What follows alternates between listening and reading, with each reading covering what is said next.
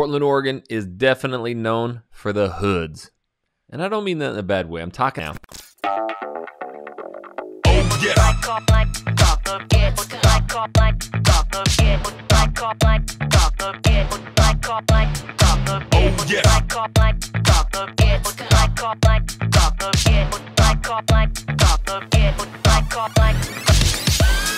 What's up, everybody? This is Jackson Wilkie with the Living in Portland, Oregon team. If this is your first time to this channel and you want to know what it's like to work, eat, sleep, live, play right here in the PDX, make sure you tap that subscribe button and you click the bell so you're notified every time we do a new video.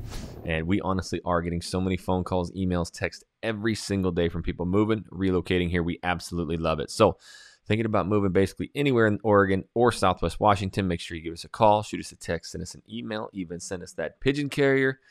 However you want to get a hold of us, we got your back when moving to the Portland Metro. All right, so I compiled a list, and I'll stop you right now. If you're looking more for just suburbs, I just released a video not too long ago, and it was talking about the best suburbs. So if you're really kind of, broadening your search, maybe start there and then work inwards. But this is something that's cool as we've gone out and vlogged all these areas, and I'm not born and raised here. I was new here just a few years back, and to really get into these neighborhoods and tell you what it's like, what I don't like, and some of the clients that have moved there and their stories, this is going to be a very good indication of just all these different areas, which one's going to fit you most. So with that being said, we're going to start off with number 9, and that is the Southwest Hills. So when I got here, and actually to start this, I want to bring up the map real quick and show you. If you see, there's like a little oval for downtown Portland, and then to the southwest of that, there's kind of a bigger loop right there. That is an area, and the reason that bigger loop to the southwest of Portland, Oregon is there is because that's a huge mountain system. So you talk about views of downtown Portland, incredible hiking trails. And actually, we've had a lot of people who like to, run, ride street bikes. They love this area because it provides so many different challenges and windy roads. And it's just, gorgeous nature spectacle. But the Southwest Hills is up in the northwest corner of that inner loop. And so this is an area that we're going to be talking about, kind of a neighborhood just next to it. But this is people who are just avid nature. Now online on niche.com, it also mentions about the school districts. Basically, all the schools in this area are going to be top notch. You feed into a lot of really good school districts in these. So you see people who like to kind of live in nature. And so when people are like, I just want the trees, I want the views, I want, cool parks, I want really the nature side of Portland, not like the extreme downtown bar, walk, shop. The cool thing is, and what people like is, you can walk. There's hiking trails that will take you right to downtown Portland. And I mean, I remember taking some clients and we were showing this area, and we didn't walk down, but it takes longer to drive around down to downtown, but you go hit a Whole Foods market. They wanted to go grab lunch at Whole Foods. So, I mean, you kind of have that ability. And so Southwest Hills with the schools and the nature, that comes in at number 9. So number 8 on the list, this one is, if you guys have been following us to any length, and maybe not, you haven't, you're new here, the Sabin neighborhood comes in at number 8. Now, we talked about this over 2 years ago. Jesse, who, is just, his whole life has been Portland, Oregon, and he saw the Sabin neighborhood 2.5, 3 years ago. Is like, hey, the sneakiest, best place to live, I think, right now, and to get in is the Sabin neighborhood. So it's been discovered a little bit. But the cool thing about Sabin is it's sandwiched right between Irvington, Alameda, and up to the north, you have the Alberta Arts District. So at the time, and everything obviously in Portland is starting to raise in price, but the Sabin neighborhood was just kind of like this little neighborhood in between all of the most iconic ones on the northeast, southeast side there that, that was just more affordable. So you find a little bit more like the 3 1s, 2 1s, 3 2s. And then you're actually finding a lot of where investors are scraping lots and building like 3-story super modern homes. And so you have kind of the ability to go to Irvington and enjoy all the shops, there at the Lloyd District, or go up north to Alberta Arts District and enjoy that. Alameda, Hollywood, all of these are just basically within walk, or you can ride your bike. The cool thing is, again, according to niche.com, this is not us steering in any way, the school districts in this area are pretty good as well. So Sabin neighborhood is super sneaky. At least it was, a couple of years ago, and something that you should probably keep your eye on if you like more of like the true PDX, the walkability, the bike riding type of stuff.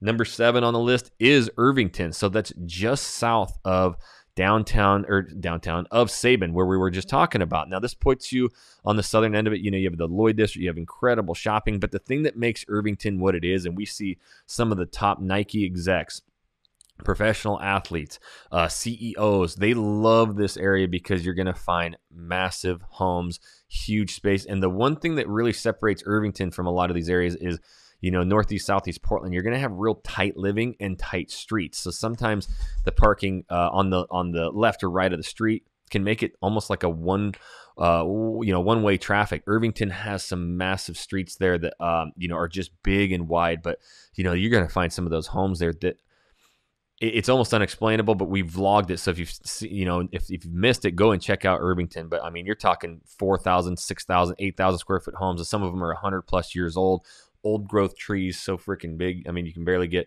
your arms an eighth away around them. And it's just beautiful and quiet in this area. So it's going to be one of the most expensive areas that you find in there, but at the same time, highly desirable with just endless things to do. You're right next to the Moda Center too. So for all your games and stuff, you're kind of right in the mix of everything. We'll jump down number 6 on the list. And before we get to that, will you just comment down below, what are some of these areas that you've heard of that you think may fit your lifestyle?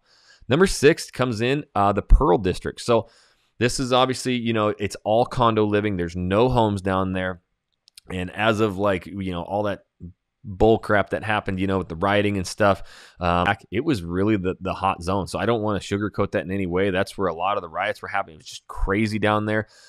Before that, it's amazing. That's actually where my family, my wife and I got 3 little kiddos, and we would take the Max and we would get off at the Pearl District and just walk all day. It is so enjoyable. And I actually saw a lot of families down there. You'd see, moms pushing strollers, and there's dog parks everywhere. There's actually a lot of parks downtown. So I see it. It's definitely coming back. It's not like it was a year or 2 years ago. It's actually where the mayor was living until everybody discovered that.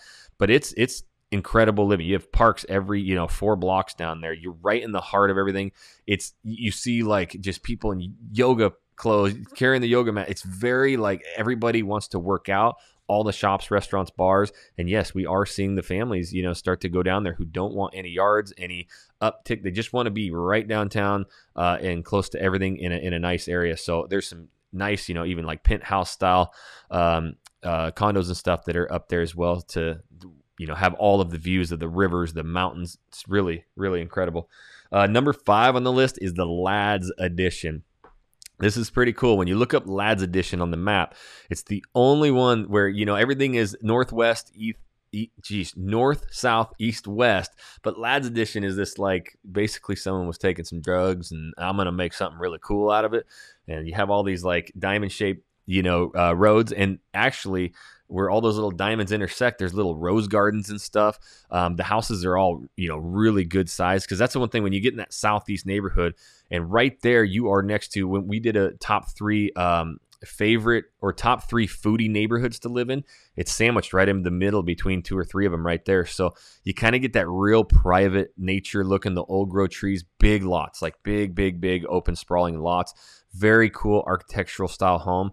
And it's not that far out there. It's really, it puts you close to downtown, but that's an area too where we would be out there vlogging, shooting videos, and I'd see the dad with his bike and the wooden basket on the back and his 2 kids with helmets on their backpacks, and he's taking them to their school right down the road. So Lads Edition is one if you like kind of being close to everything, but still get your big yard, just the word I'm trying to think of, maybe you can comment down below, but architectural style homes, that's it. Lads is really, really cool. And next to, all the restaurants.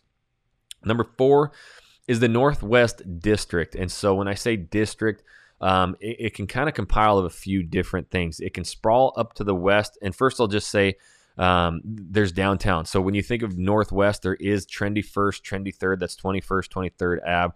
That's where some, shops, bars, restaurants. In fact, when my wife's friends come in town, she usually takes them down there because it's just really entertaining to walk up and down those streets with all the shopping, restaurants, bars. The homes that you see down in that area are going to be huge, old, historic homes. So if you are I want to be right downtown from everything, I want this big, old, historic home, that's the spot, right there. And then it extends actually, you would think north up into the hills, but it actually goes kind of out to the west, straight west, and that heads right into Forest Park. Forest Park's the largest park inside of city limits in the United States. It's massive. We go there all the time, so you can kind of feed right into that. And when you think about that, you're not really up into the hills as much. There is some living, obviously, in the Northwest District up in the hills, but it kind of stretches from downtown all the way up into that section. So you can either go up a little bit. It's going to be windier roads. It's going to be views down into Portland, Oregon, and close to everything. Incredible schools. Everybody raves about the Northwest District schools. And as you can see, when you get in close there, that's kind of what people enjoy. So a lot of private clubs around that area as well. Number 3 on the list is kind of the neighbor to the Northwest District. It's Arlington Heights. Now, this is one where you're not going to be all the way up as high as like Southwest Hills like we talked about. You're kind of right in the middle, but in your backyard, literally in your backyard or your side yard, is the Rose Garden. You have all the parks right there. So this is where people just go walking all the time. You can head all the way right down to downtown. You're going to find massive homes that have views of the entire Portland, downtown Portland. It's super luxury. Like this is, again, we're going to see high, execs and people who want that really nice, luxurious architectural style home. That's just different, right? And you're in the trees. I mean, you're going to see old growth trees there just as high as you can see in the air. And so our Arlington Heights, Northwest, any of those right in there, it's going to be more for those people who just want kind of that private living with all the parks, and you're not down in the hustle and bustle. You can get to it quickly, but you're going to have, bigger 3, 4, 5, 6,000 square foot homes, if not even bigger than that.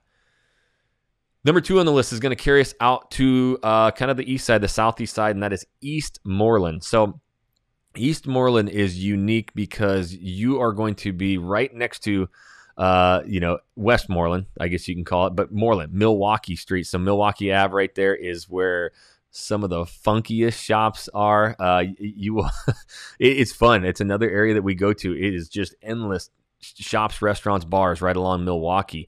And Moreland, is going to be, Westmoreland is going to be a little bit more your smaller living. It's weird because you'll have like a $200,000 house, a small little one next to like a $1.4 million house. That's where you're not going to find the uniformity, because it's just, people have come in and rebuilt things, or, there's just a massive home next to a really small one. And no, you're not going to find a $200,000 house. So get that out of your mind. I don't know why I said that, but Eastmoreland shares a border with that. And now you have actually the Eastmoreland golf course right there. And if you go right next to that is the Reed College, and Reed College Ave. This is one of the coolest streets, and Jesse showed me this a couple years back, and they actually shut that street down, and during like 4th of July, they do parades on it. It's massive homes, big, pointy roofs. It's hard to get into these areas. It's very highly desired. A lot of people who are moving, relocating, they don't really even hear or know about Eastmoreland. It's more of like a local type of thing, generational type of thing. But it's going to put you really close to downtown Portland in a very nice area with incredibly big homes right next to the rhododendron gardens right there too. Just gorgeous. Reed College. So Eastmoreland, if you kind of want like that more up luxury style living, then that's going to be an area that you can still have all the attractions and shops and bars, but you're going to be, kind of in that nicer area and with a country club right there. Number 1 on the list, this is pretty cool because it wasn't there when I've done these in the past, and Jesse's going to be pumped because it's his favorite area to live, see, be in the entire Portland metro, and that is Healy Heights. Every time we go up there and we've showed clients this area, his jaw it doesn't drop because he knows it, but he just loves it. It's just, you cannot beat it. You get up onto the highest part kind of that whole Southwest Hills area, and so you're way, way, way up there. We've actually launched the drone from up there, and you are on top of the world up there. Some of these homes, again, this is where you're going to find probably the craziest architectural masterpieces. These are like where designers and builders come from all around to build these style of homes. You have parks just, you drive around, there's like, boom, just this gorgeous park right there. Top school districts, and it's going to bring you up in the hill. So it's just very, very, very peaceful. You're going to get to know your neighbors. People are out walking. It's nature to the 10th degree and views for days. You're going to be spending quite a bit up there, but it would be, your quintessential just Portland nature living, beautiful, giant, sprawling house and views for days, and yet you're right on top of downtown, so you're never going to be like 45 minutes from anything. you'll be right there next to everything you need. So these are 9 incredible areas. This is what we do. The most important thing that you do is if you are moving, thinking about, moving to Portland Metro or even Vancouver and looking to buy in one of these areas, we know this stuff like the back of our hand. We know 2, 3, 4 areas you've never heard of in your entire life that may fit you perfectly. But the only way that we can help you is you got to reach out. You got to give us a call, shoot us a text, send us an email. Days, nights, weekend, we got your back when moving to the Portland Metro. And until the next video, guys, we'll catch you later.